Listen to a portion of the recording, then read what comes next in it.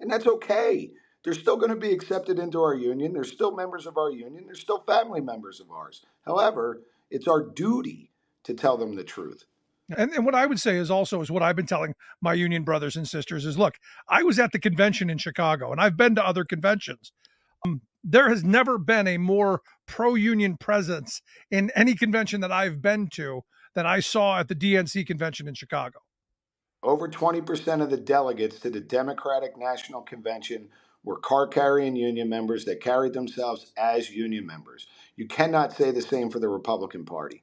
I could tell you there was probably less than 2% or less than 1% of the people at the Republican National Convention that would call themselves union members, simply put.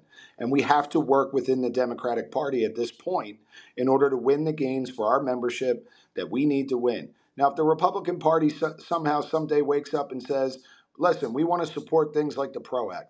We want to support things like the expansion of Davis-Bacon. We want to support things like registered apprenticeship programs. We're all ears. I'll talk to anybody. I don't care what party you come from about the issues that affect my members. However, they haven't done that.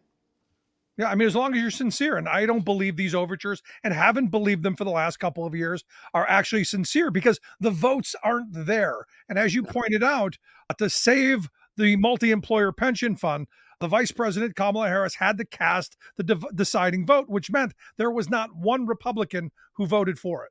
No. And when the PRO Act was put up before the House twice, there was only 5 Republicans that voted in passage of the PRO Act. It was because it was a safe vote. And believe me, they have targets on their back from the extreme right because they want to get that number down to 0.